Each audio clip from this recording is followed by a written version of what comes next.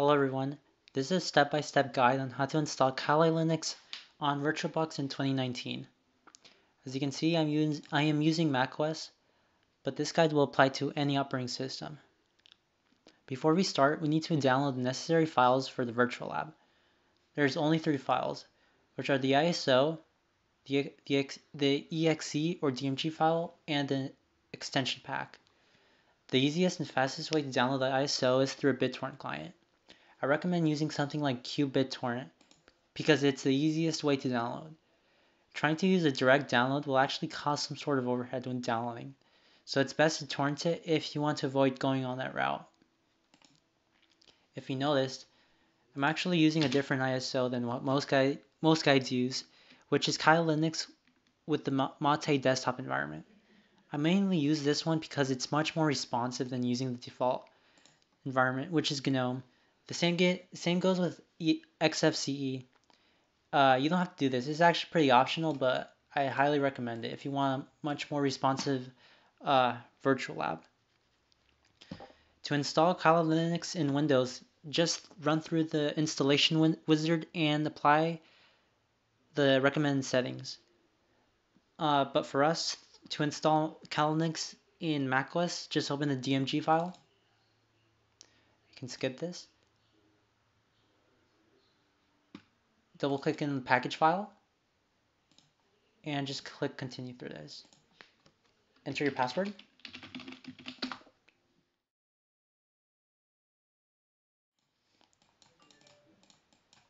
And it's finished. To install the extension pack, just double click through this. But as of now, I have already installed it, so I'm just gonna skip this step. After that's done, we are now beginning. Now we can install the OS.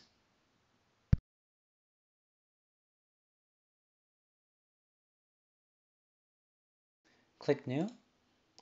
Name it anything you want, but for me, I'm just gonna name it Kali. For the type, pick Linux, and for the version, pick Debian 64-bit.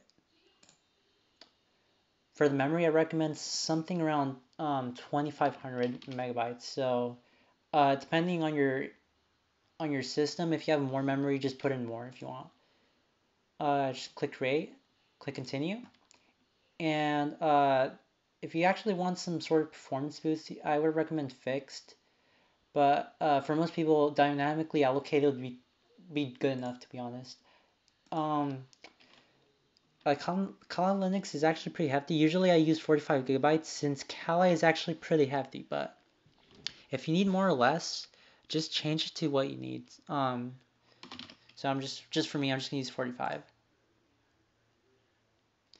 After configuring the OS, just go to settings. So right click and just click right there. Go to advanced and put these 2 options here as both bidirectional. And then click on System. On the Processor tab, you should use at least 3 cores. On Display, which is right here, this will depend if you're using a GPU, but if you're only using dedicated CPU graphics, then just put the video memory between 32 or 64 megabytes. So I'm just gonna use around 40. Acceleration settings. If you're using a light Linux desktop environment, it won't really matter. But if you're just using like GNOME, then I guess you can just enable 3D if you want.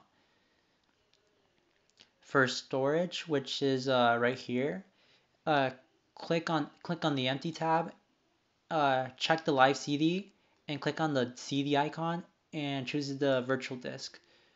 So we just want to find our ISO, which we left in the desktop, right here. And click OK. So, and then just launch the lab.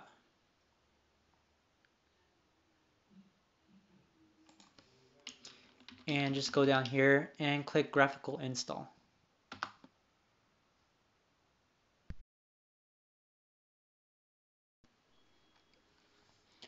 So once we get to this screen, so just choose the settings you need.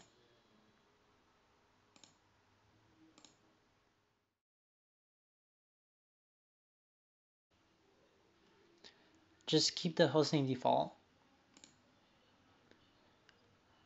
You don't have to do anything for the domain name. You can just leave it alone.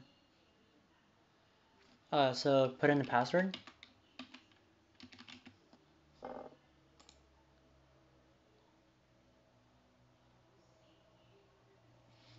And just choose your time zone.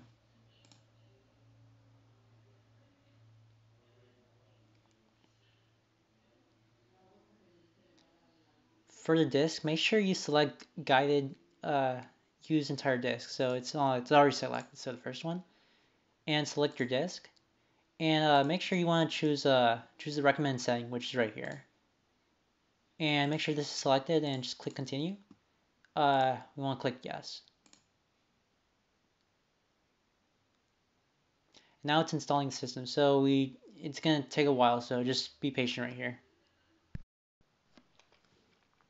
Alright, so once the installation is done, just click yes on the mirror.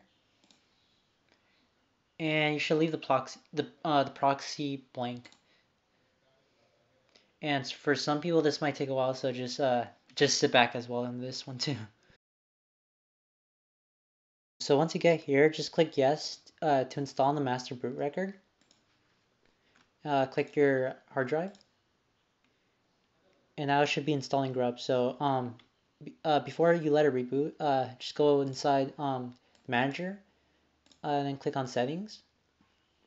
Go back to storage and just take this one out. So just click here and just remove this from virtual drive. Just press OK so we don't boot off from the live CD again. And now just wait here until it reboots to the grub menu. So once you see a grub menu like this with a little dragon on the middle, just click the first option here.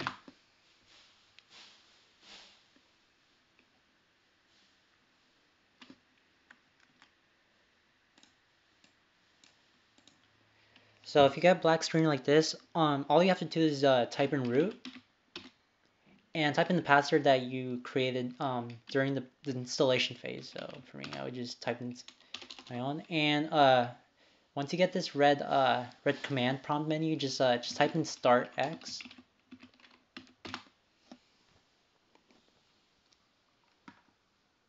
And this should actually load the desktop environment.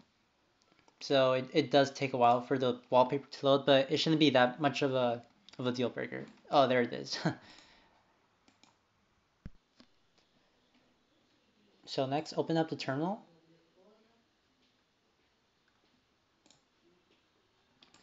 And just type in this command right here. So apt update and apt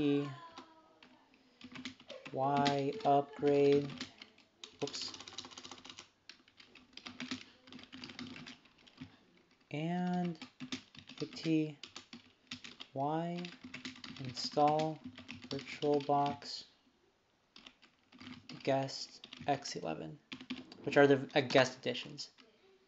And this might take a lot of time, so just like maybe like more than 10-20 minutes, depending on your internet connection. So just be patient right here as well.